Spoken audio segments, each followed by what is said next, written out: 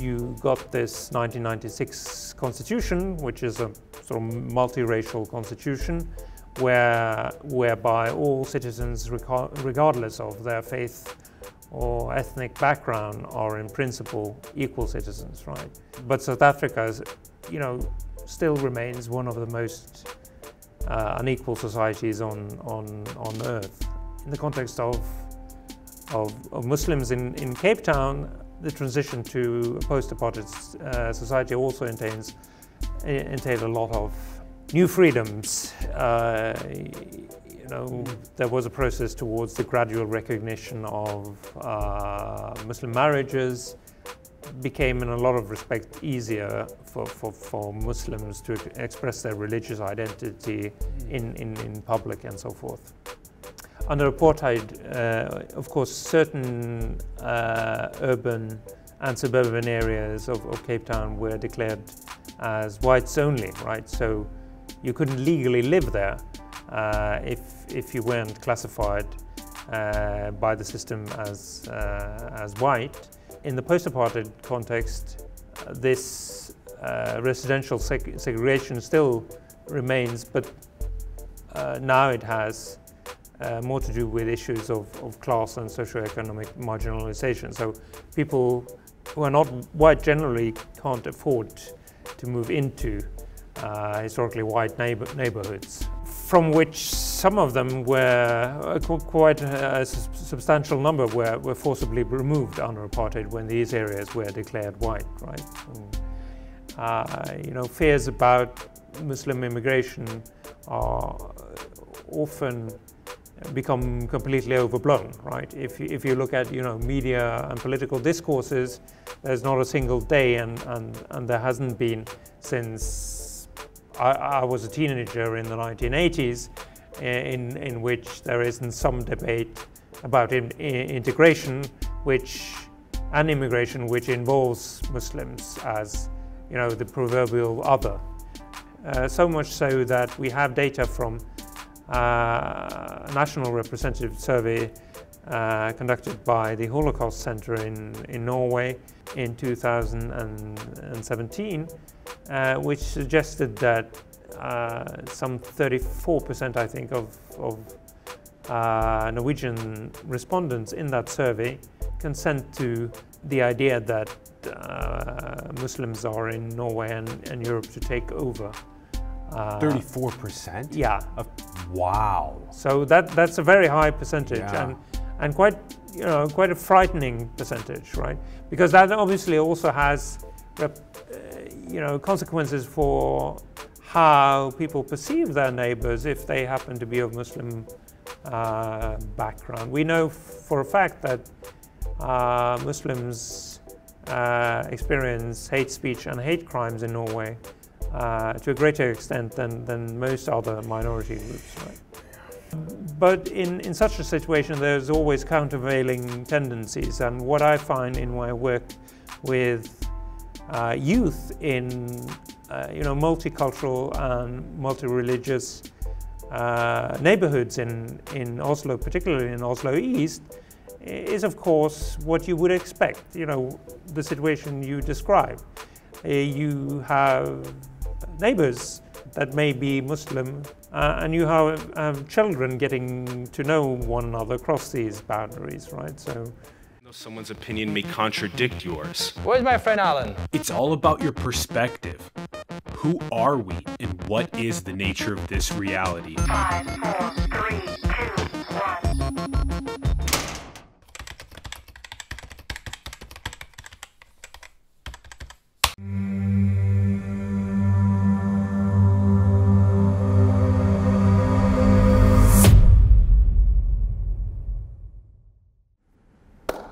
What's up, everyone? Welcome to Simulation. I'm your host, Alan Sakyan. We're on site at the American Anthropological Association's annual meeting in Vancouver, British Columbia, for our second partnership with them. We are now going to be speaking with Dr. Sindre Bangstad. Hi, Sindre. Hi. Thanks for inviting me on the show. I'm very excited to talk to you. This is going to be a lot of fun. Sindre's background is very interesting. He's a Norwegian social anthropologist.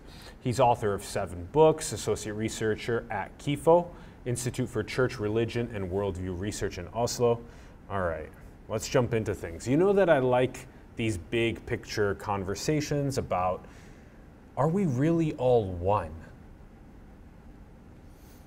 Yeah, I mean, obviously, from an anthropological point of view, one of the sort of fundamental ideas in anthropology is that, you know, in spite of all particularities, you know, there's but one human race.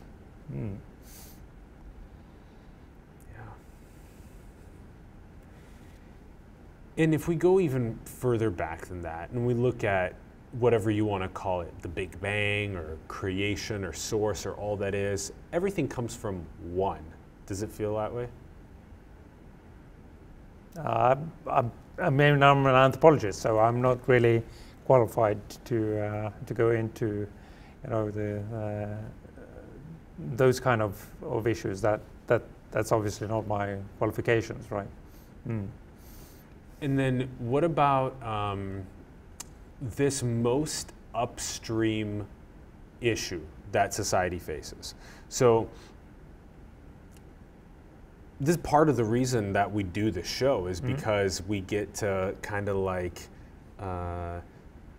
work with different fields on stretching what conversations are normally only had in like a that people may not have in a given setting, and try and like see if we can add like philosophy or some sort of other insights into the conversation.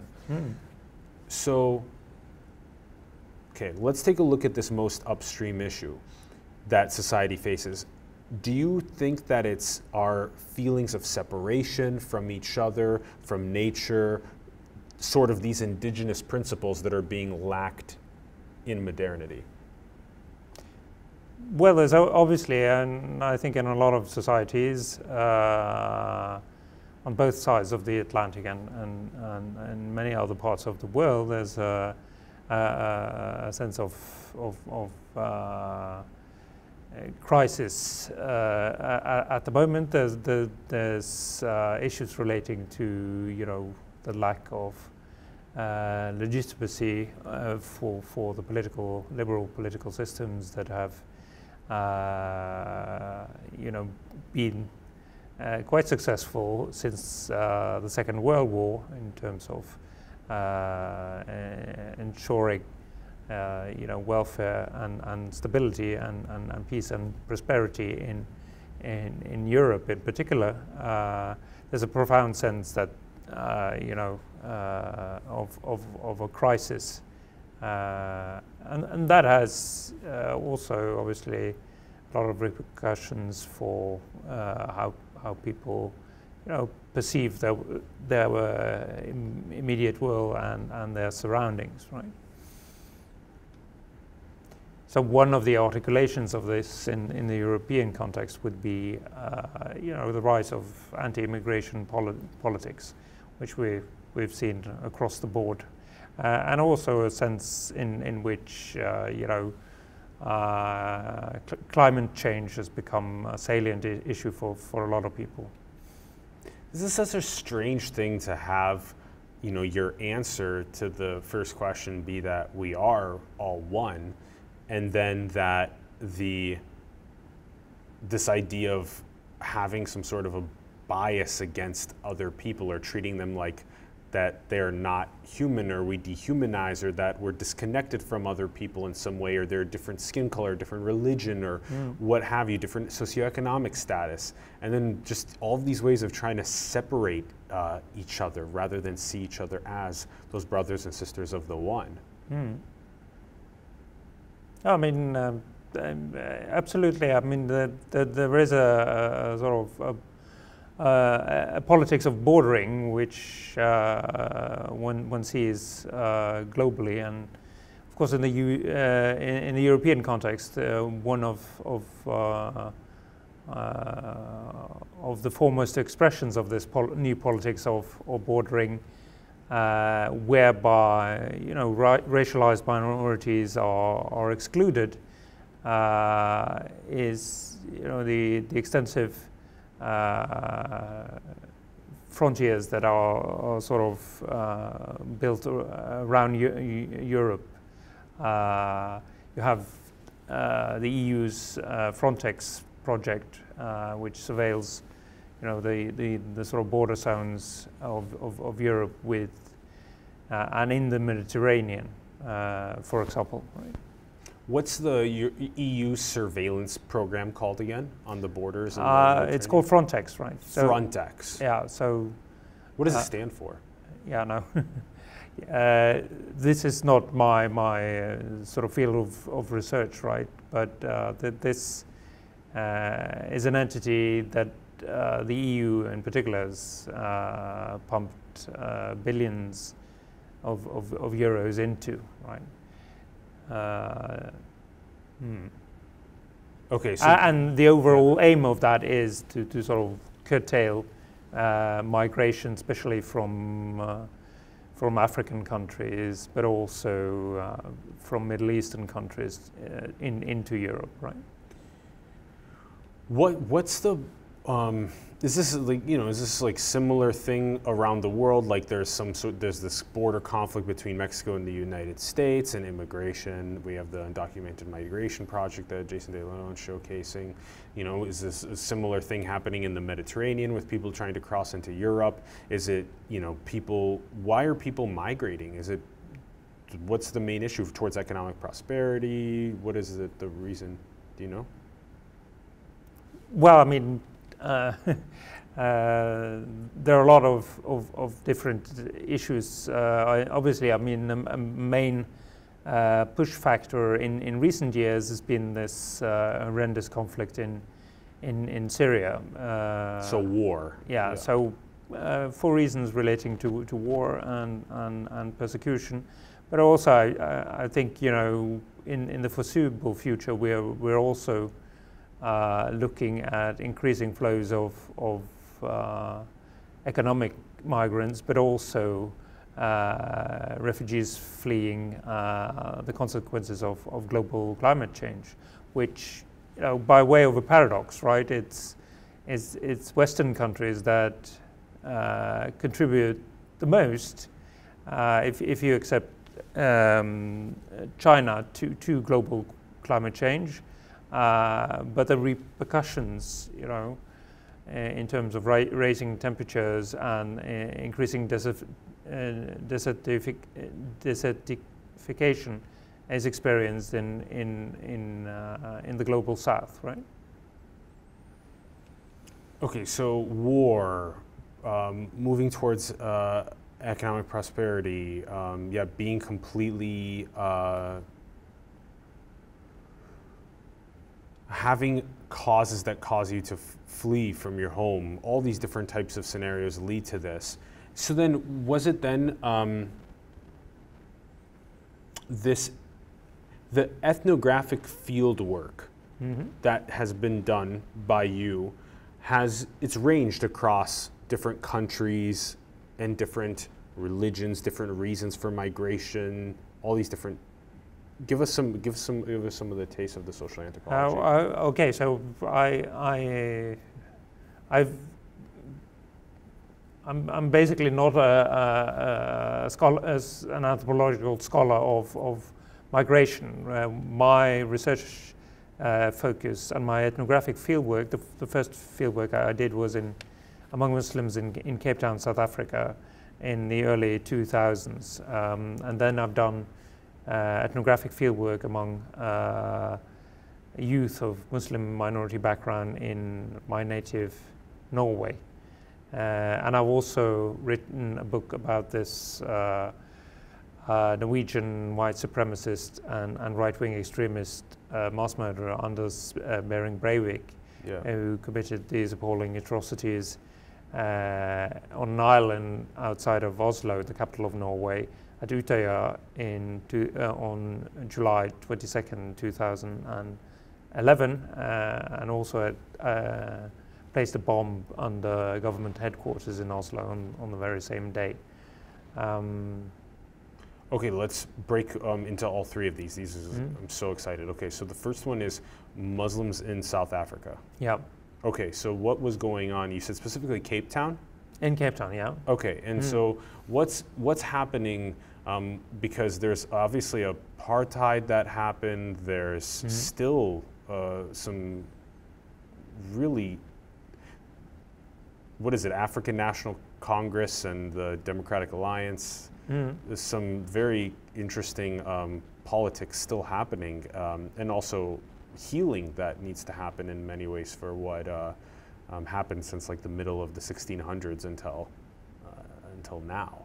Yeah, I mean, though apartheid as a political system might have disappeared, of course, the sort of the long shadows cast by apartheid's afterlife is still very much salient in the everyday lives of South Africans. So my ethnographic fieldwork there was on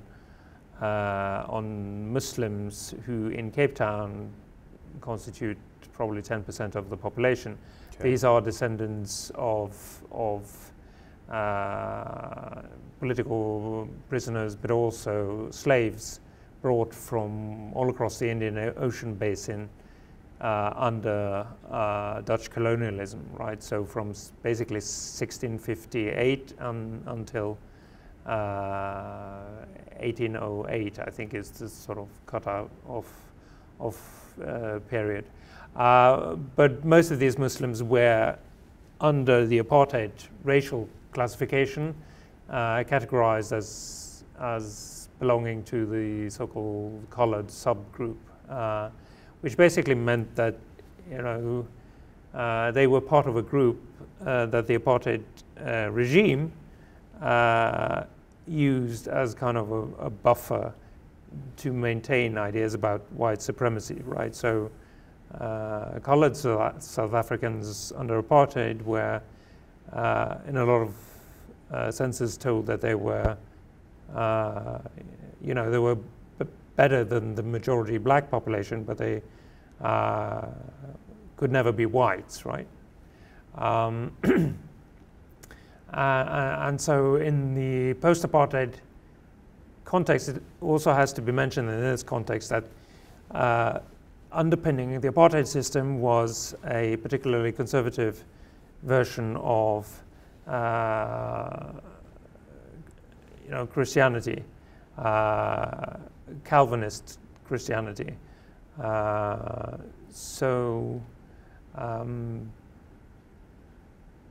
You saw in politics and legislation that Muslims were obviously also, by virtue of their having a different religion, second-class citizens under apartheid.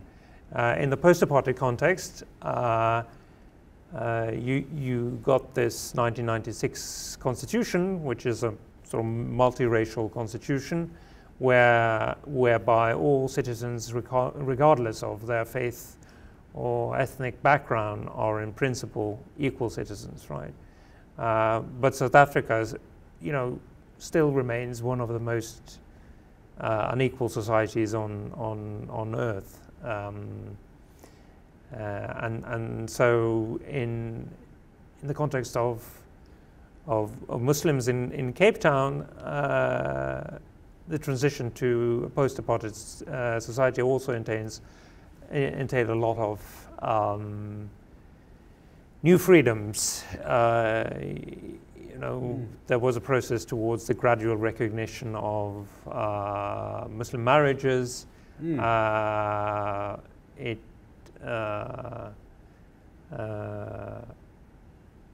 became in a lot of respects easier for Muslims to express their religious identity in public and so forth. Okay, so this is one of the big findings of the first one, is that post around 1996, after all of that complexity, it had become easier for Muslims to express themselves freely in public and have the marriages be recognized and still about 10% of the population or so. In Cape Town, yes. Yeah. Has to be said that in South Africa it's only 1.4%, right? So, Okay. or something like approximately, right? And why do you pick? You know, I mean, there's going to be two more we'll get to, but I'm just curious. Like, there's so many different things to study as an anthropologist. You know, how do you pick such a niche, Muslims in Cape Town? Yeah, I mean, I basically came to Cape Town and South Africa with the idea that I would do ethnographic fieldwork on integration in formerly white residential neighborhoods in Cape Town. But under apartheid, of course, certain urban and suburban areas of Cape Town were declared as whites only, right? So you couldn't legally live there if you weren't classified by the system as white. In the post-apartheid context, this residential segregation still remains, but now it has more to do with issues of class and socioeconomic marginalization. So people who are not white generally can't afford to move into historically white neighborhoods, from which some of them were quite a substantial number were forcibly removed under apartheid when these areas were declared white, right? So I quickly realized that this was not it was not viable for me to do research on that, and I discovered that you know, there hadn't been, for example, a doctorate on Muslims in Cape Town since the late 1970s. And I was also introduced to. Okay, so there's this feeling of catching up on a niche that hadn't had good research done in it for 30 years. Yeah, no, there was definitely a sort of lacuna in ethnographic fieldwork on Muslims in Cape Town. Yes. So that seemed like a viable option, and I gradually I was introduced to and became friends with Muslim families in a township community south of Cape Town. So that was really the start of my career as an anthropologist, which I'm still profoundly grateful for, because you know, without that experience, and when you're a young anthropologist, that is, you know, profoundly important to sort of realize that you can actually do this, you know.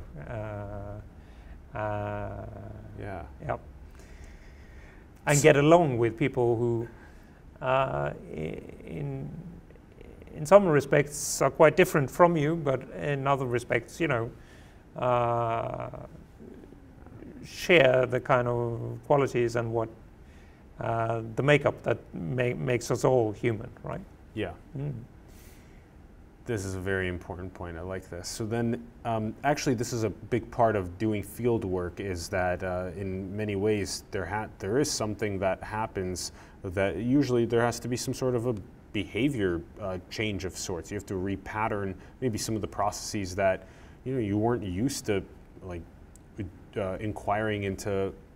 Is this like asking questions to Muslim families in Cape Town and like learning about their traditions and where things were a decade ago, where they are now, and taking it like that? Yeah, absolutely. Yeah. So this is very interesting. When you do field work like this, it really requires it requires openness. It requires a shift towards knowing how to, you know, be polite and ask good questions and be respectful of culture that's maybe slightly different, like you were describing. Okay, so the second one was, you said young Muslims in your home country in Norway. Yep. Okay, so now what's going on with that? Okay, so Norway is quite a small country, right? The population is now estimated at 5.3 million people in Norway. And in the Norwegian context, that's about the size of Vancouver, I think, in population. Yeah, yeah. Unlike in the South African context, where there's been a continuous Muslim presence for 300 years, right? Muslim migration to Norway is quite a recent phenomenon, right? So when did it start? Well, we have historical records suggesting that the first Muslim da'i or missionary arrived in Norway in the 1920s. He never settled. The first settled Muslim in Norway was an Ahmadi proselytizer. Ahmadis they're Muslims from a Muslim sect from the Indo-Pakistani subcontinent, right? And quite engaged in proselytizing or missionary activities known as dawah in various parts of the world. So there was a small community of Ahmadi Muslims in Oslo.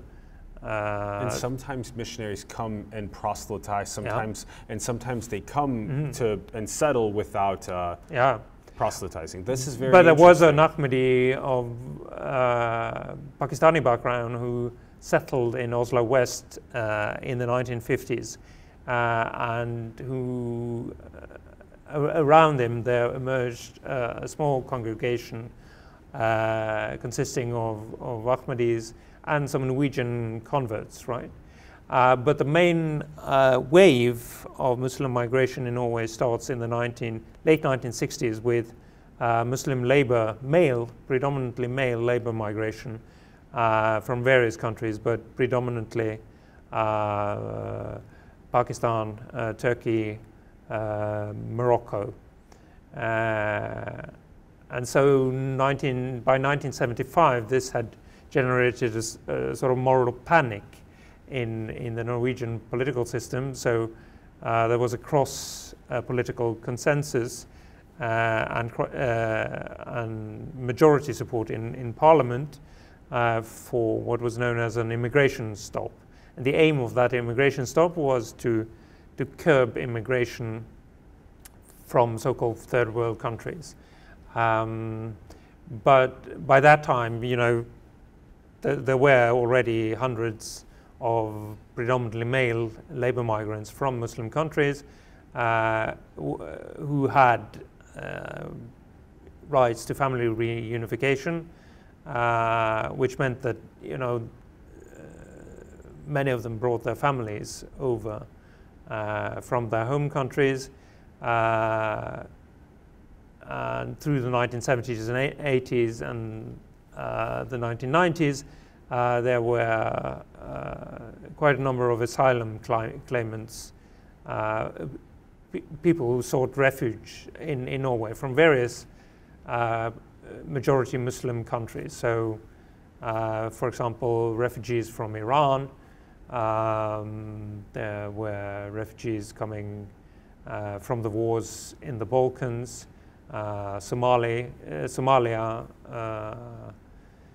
and after 2000 also Iraq. In recent years, refugees from the Syrian civil war. Yeah. Whoa, okay, so there's this interesting feeling where you kind of have like a homogenous tribe of, let's say, 5 million people, but in a homogenous tribe, you can even scale it down to just the Dunbar 150 if you want, for the example. But then a so-called other of a different skin color, or religion, or socioeconomic status, or whatever, comes and is seeking to maybe become integrated with the tribe or to settle there, proselytize. There's so many different options. But then this idea of maybe like a fear can kick in where you do something like want an immigration stop and not allow any of that to happen. Sometimes you try and open up the door and try and make sure that people are, mentally healthy and that they will not cause harm in that tribe where they are trying to enter. There are so many different approaches to this process, but also this is very important to understand that the whole planet is our collective home, and that these borders, when you're orbiting in the International Space Station or looking for Mars, etc., do not exist. And so there is also that to keep in mind, while also wanting to be a secure, a place of security, and to a place of prosperity, and of enabling people to enter when they have had war or other conflict, or seeking economic prosperity, or all these different types of things. This is a very complicated mixing of all of these different variables that have to be analyzed in situations like this. No, absolutely. It has to be said that the Muslim population of Norway now stands at an estimated 4.2% of the population. So that's quite a jump from several hundred. Yeah, no, sure. And I mean, there's been, by all means, significant demographic change in Norway since the late 1960s, right? So if we look at the official statistics, it's estimated that 17.4% of the Norwegian population now have an immigrant background, or is descended from immigrants. In the capital of Oslo, that percentage raises to some 36.8%. And it obviously, you know, that's not always a smooth process. But I think if you look at indicators such as labor market participation and levels of education, this is certainly a slow process, but Norway, you know, is a case in point if you want to make the case that you know, fears about Muslim immigration are often become completely overblown, right? If you look at, you know, media and political discourses, there's not a single day, and there hasn't been since I was a teenager in the 1980s, in which there isn't some debate about integration, and immigration, which involves Muslims as, you know, the proverbial other. And part of the challenge in the Norwegian context is not only that this has happened relatively fast, it's also, as the late Norwegian social anthropologist Marianne Gullestad remarked in one of her books, it's also related to the fact that Norwegians tended to think of themselves as being quite a homogeneous population, right? Which, if you look at this historically, there's certainly truth in that perception, but with quite strong qualifications, because Norway has this indigenous Sami population, which has been present in Norway for centuries. They were, you know, in northern Norway, they were the indigenous population. Right? What is the indigenous population of Norway called? The Samis. Samis. Yeah. And you had, you know, Jews and Roma-speaking peoples in Norway. So it was not the case that Norwegian society was always homogeneous, right? Yes, yes. Wow, this is such an interesting combinatoric that is flowering on the planet, because when you look at what you know, used to be, you were, you know, describing if at the very beginning, like South Africa in like the year 1600, and then what happened and where it is now, the United States in 1600, and then what happened and where it is now. I mean, look at what city we're in right now, Vancouver. Yeah. You know, the indigenous here, then very white, and then very, now there's lots of Chinese people, lots of Indian people, lots of Persian people, lots of, you know, boom, now there's now this becomes its own melting pot of cultures in a sense as well. But the percentages are actually super interesting that you were listing, because a country like the United States that has 330 million people, and then like, I don't even know, probably only half of them now are white. I don't know what the number is. China, which has 1.4 billion people, but probably 1.3 billion of them are Chinese. Yeah. You know, so this is very interesting. Norway, which has 5.3 million, but then now maybe a couple 100,000 are actually not Norwegian.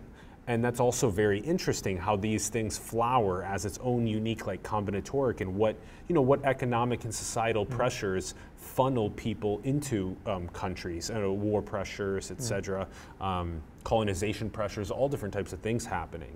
And it's also interesting thinking about, like,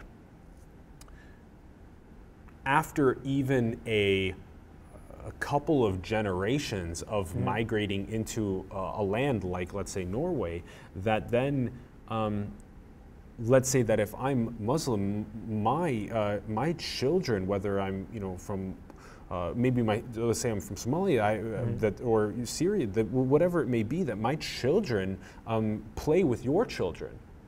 And the other children that are Norwegian children, and then they become friends, and which is great. And but maybe even some of them decide to get married and have children, and then that's that statistic that you were talking about, where it's, I think, over 30% of backgrounds in Oslo specifically. From other places. No, so I mean, Norway is obviously in a sort of transitional phase, but it. You know, we have to also recall that, you know, if we look at this in broad historical sweeps, right, the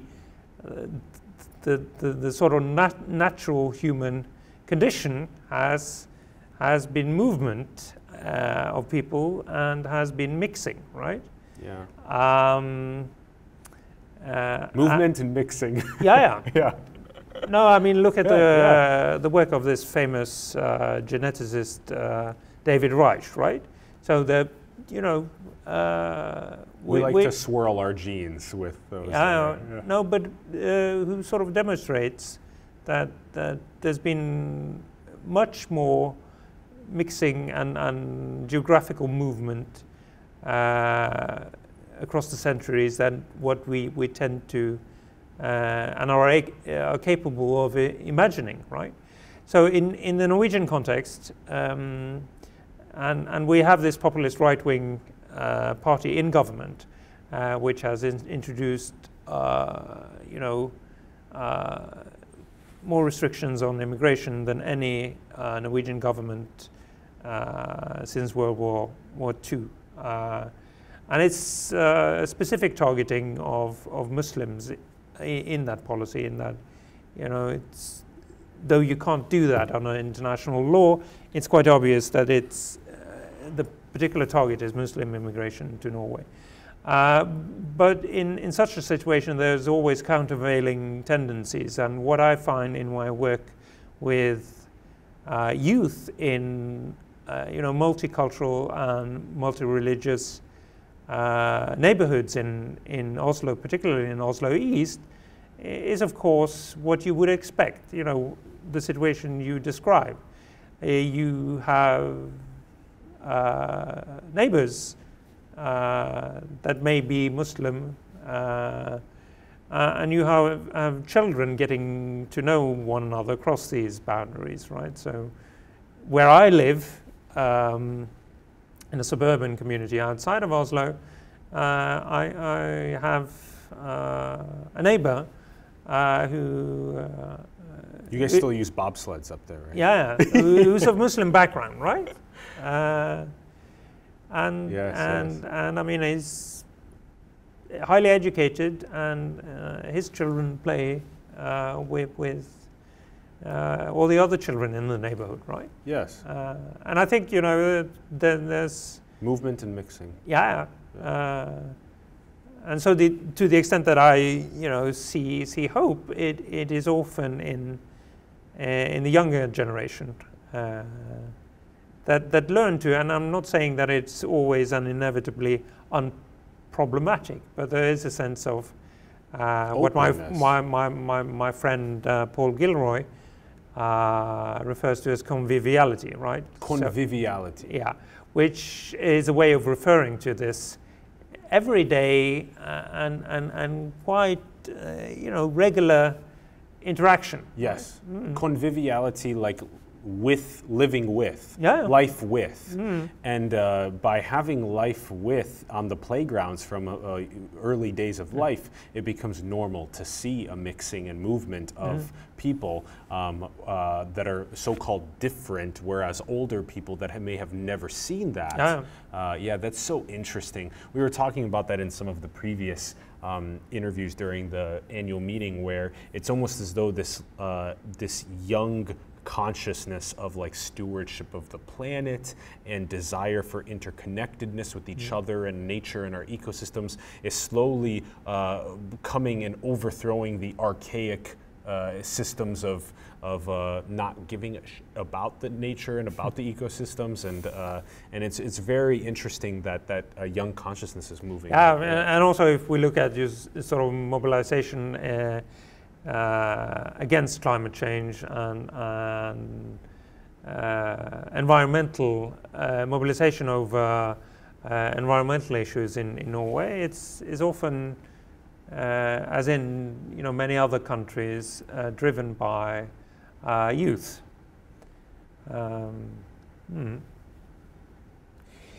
Yeah, we're building the next world. Young people, we believe in you to build the next world and solve the greatest challenges that our society faces and become the most enlightened that is the world's passed along to. Okay, last one. Okay, so Anders Breivik. Yeah. Okay, what is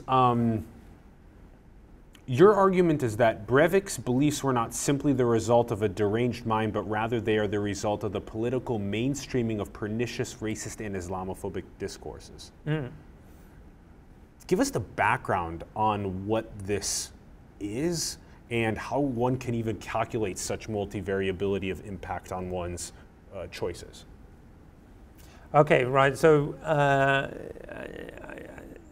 I mean, there's a risk of sort of reducing the actions of Breivik to a question of social psychology, right? So we know that this was a character who had a troubled family background, right? A father who had basically left the family when he was still a child. That's a big traumatic factor. Yeah, I know, absolutely. And he also had a mother who wasn't, from the look of it, very functional. And so the psychiatric evaluation in the context of the court case found, for example, that he had a severe lack of empathy and narcissistic impulses, right? Yes. But my book on the Breivik affair is an attempt to take his ideological motivations seriously, without necessarily reducing his actions to a sort of causal relationship where exposure to a right-wing extremist ideology and Islamophobia leads to those kinds of actions. Because, first of all, there's a lot of this hatred against Muslims and other minorities, not the least online, also in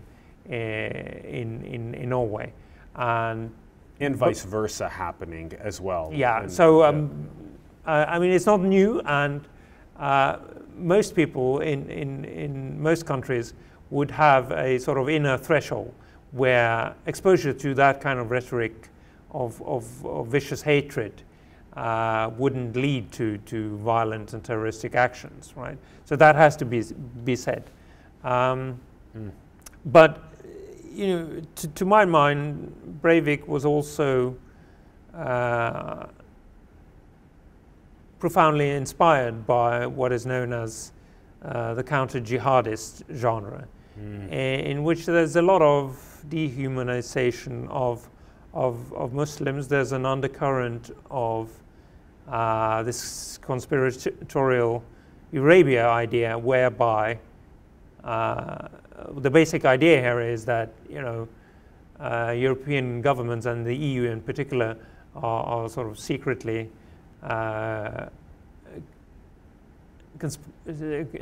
involved in a conspiracy with Muslims to take over Europe in the name of Islam and to establish an Islamic State or a caliphate. That's called Eurabia. The Eurabia, and that, if you look at this in the context of conspiracy theories, it's something akin to the anti-Semitic forgery, the protocols of the elders of Zion, only with Muslims cast as the villains in the play, if you like. There's a lot of Saudi Arabian money going to different places in the world, though, and that's very interesting to study and follow the money trails. Yeah, no, certainly. Yes. But I mean, if you look at the Norwegian context, this way of thinking about a relatively small and to many extent and purposes quite marginalized minority has become surprisingly mainstream and widespread. So much so that we have data from a national representative survey conducted by the Holocaust Center in Norway in 2017, which suggested that some 34%, I think, of Norwegian respondents in that survey consent to the idea that Muslims are in Norway and Europe to take over. 34%? Yeah. Wow. So that's a very high percentage, Yeah. and quite a frightening percentage, right?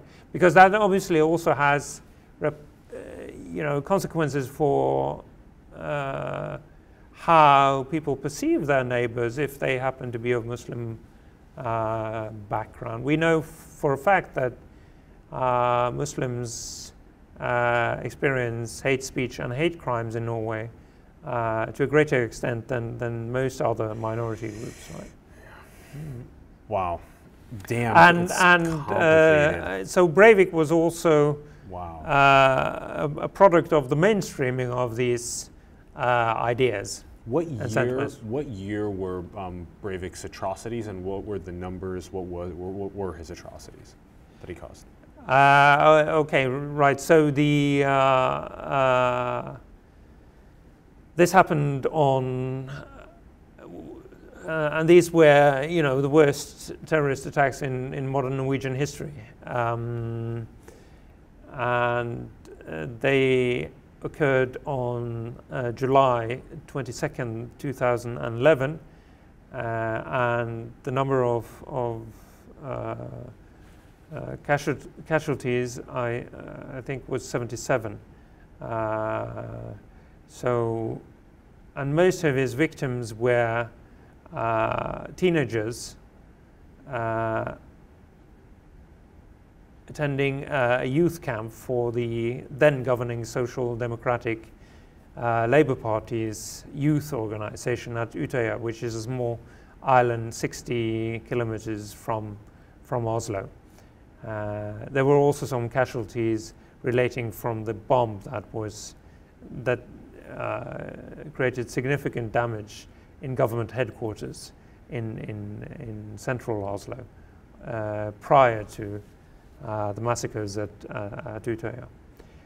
So at Utøya there's now quite a moving memorial to the victims of Breivik's terrorist attacks, because these were, innocent teenagers killed in cold blood. Yeah. and completely defenseless, right? So. And so this is very difficult, trying to understand what were, you started us off with the traumatic, even at the most young age of a father leaving, mother maybe not raising the child that well, and then having all of these other yeah, but the counter argument here is yes. is always, and it's important to emphasize that, even in a prosperous country with an advanced welfare state such as Norway, quite a number of children experience trauma during their youth, right? Dysfunctional parents, what not, but it very rarely leads to those kind of consequences, right? So. Yeah, there's so many variables. We've heard about tumors pressing against people's amygdala. We've heard about buying guns on black markets where there's no background checks, no ID checks. We've heard about conspiracy theories and what that leads to, propaganda and phobia of others. There's all different types of variables that go into these types of analyses. And wow.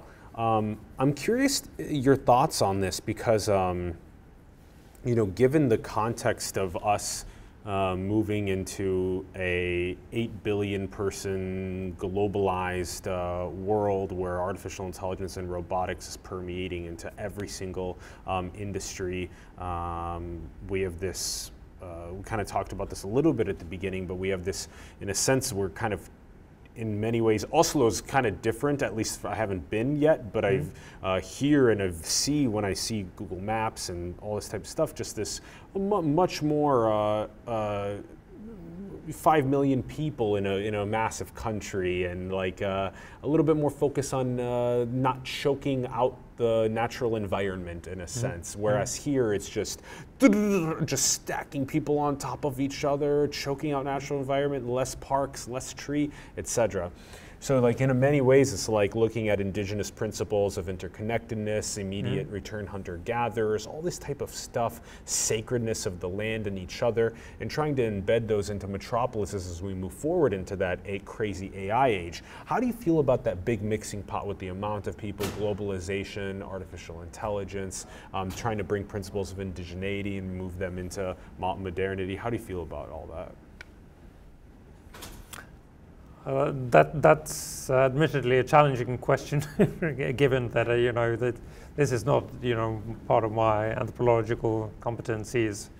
But I do think that in sort of wider context, also in the context of debates on climate change and environmentalism, there's this sense that Norway is exceptional and stands apart, but we do have this state-controlled petroleum company known as Equinor, which is listed among the 50 worst polluters in the world, right?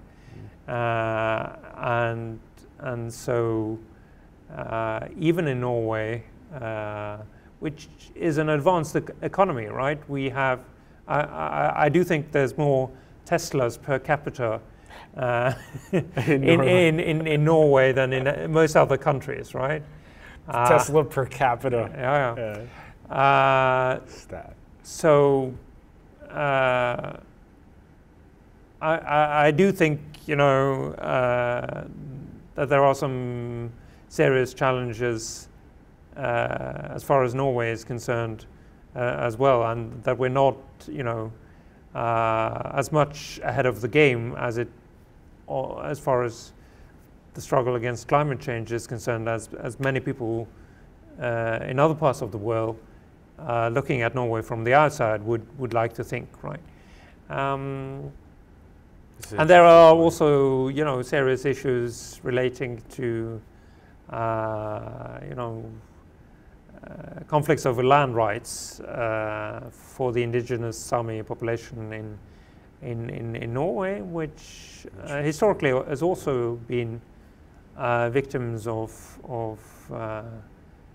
what we refer to as processes of racialization, where they were, historically seen as not Norwegian.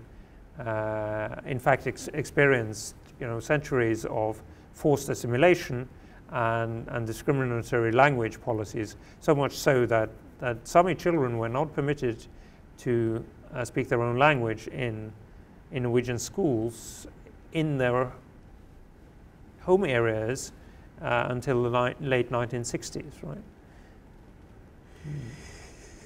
And there's obviously, in the current context, there's a lot of things to learn, I think, from indigenous populations, especially in regard to, and I'm saying this not in order to romanticize this, because that often happens, but there's certainly things to learn about, interaction with the natural environment, which urbanized Norwegians may not be as attuned to as they should be, right?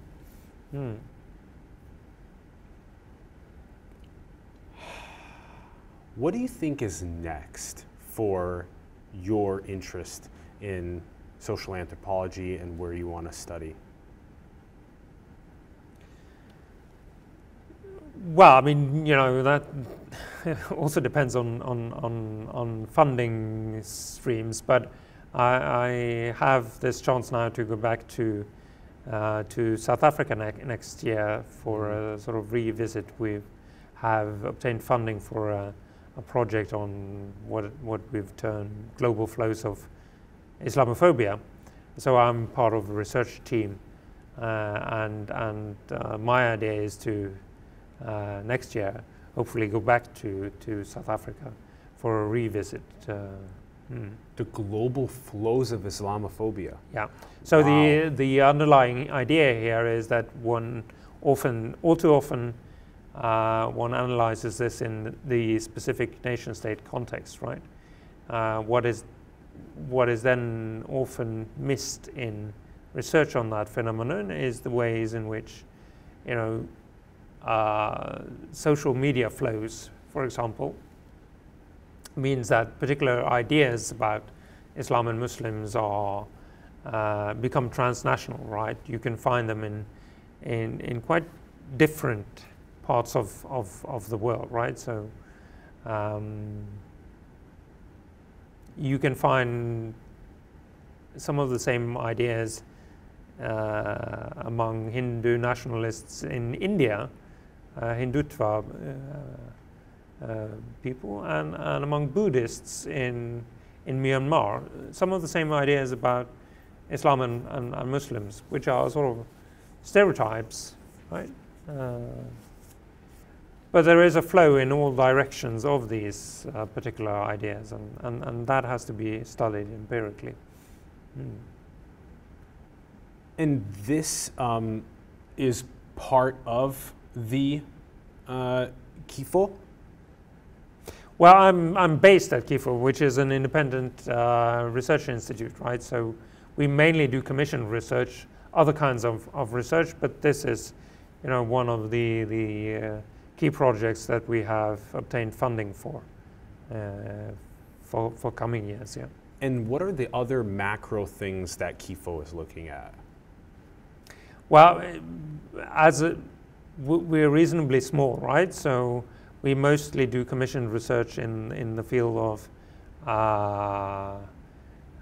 Christianity and various life stance communities in Norway. Kind of short-term projects designed to say something about specific topics relating to Christianity, other life stances, other religions in Norway. Sindre, I have another question. What do you think is most beautiful?